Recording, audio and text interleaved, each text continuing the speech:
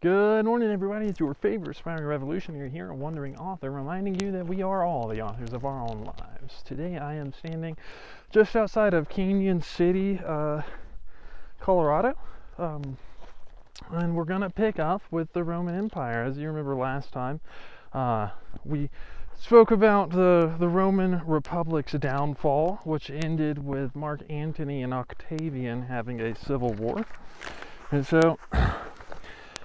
And this marks the entry into a new phase of human history and, the transition between Republic in Rome and Imperial Rome.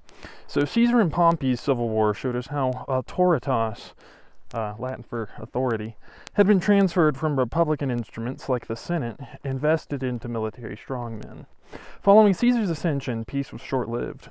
He famously remarked, "Et tu, Brute," when a group of friendly conspirators stabbed him to death on the Senate floor. After a few short years was all it took to plunge the newfound empire into civil war once again. This time it will be Octavian and Marc Antony battling it out for supremacy, who happen to be two of the people that conspired against Caesar. By sheer happenstance, God was born in the form of a human baby around this time, somewhere on the imperial fringes in the city of Bethlehem. These two forces set the stage for the Principate, Rome's earliest phase of empire. Now, unbeknownst to the newly crowned emperor, this manger-born baby in Bethlehem is going to go on and found a religion that outlasts the empire itself. Sudden, profound changes mark the dividing point between the Republican Empire, the Old and New Testament, and these two distinct phases in the history of man. Now, looking more closely at the empire, we could see a picture that is eerily reminiscent of today. An ineffectual Senate based mostly on facade rather than tradition, a growing chasm between those who ruled society and those who lived in it, periods of marked civil unrest, rampant inflation, and generalized social tension. Sounds familiar. Now after Octavian emerged victorious from the civil war against Marc Antony, he returned home to Rome amidst popular acclaim in 30 BC. And he promised the people that he was going to bring an end to war and a new era of peace and prosperity. Behind the scenes, though, Octavian's power rested on a constitutional anomaly. There was no real basis for it. And so he quickly began to coalesce his followers and consolidate the spoils of empire. However, unlike some of his predecessors, Sulla, and even Caesar, there was no pogrom. He didn't hunt down his rivals. He would actually refrain from doing that. And the Senate bestowed on him the title of Princeps, which is Latin for leading man, a term with no real significance at the time, but it is how we remember this phase of imperial history, the Principate. Now, Octavian would go on and become the emperor's first Augustus a few short years later, I believe at 27 BC, shortly followed by his ascension. He actually rejects the consular authority, which is kind of like their president, and becomes the tribune of the plebs, which is kind of loosely translated as champion of the people. Now, posturing as a tribune made it a lot easier for him to appeal to the people and to convince them he was on their side.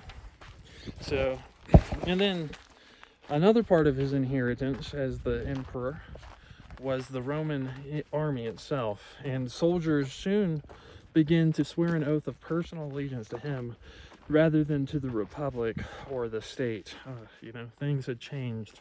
A true military dictator was now at the helm and had all political power in the Imperium. So one interesting thing to note about this moment is how there is both a centralization of power and simultaneously a decentralization of it. So, as Octavian is acquiring all the formal instruments of power from the senatorial people, he's having to get people to help him from the equites class. The civil wars had thinned out the senatorial ranks, and for Octavian to effectively administer his empire, he had to rely on talent from across the realm. He opened up the jury to courts, or the jury courts to the equites, the old nobility, and by 13 BC, the senatorial order had been whittled down to only 600 from several thousand, and flesh bread was needed to fill the ranks. So, obviously, all of this changed things dramatically for the freeborn poor of the empire.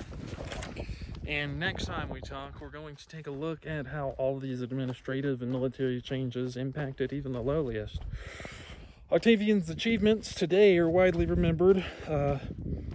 He built the empire to what we remember it as today, expanding the Roman borders to like their furthest point.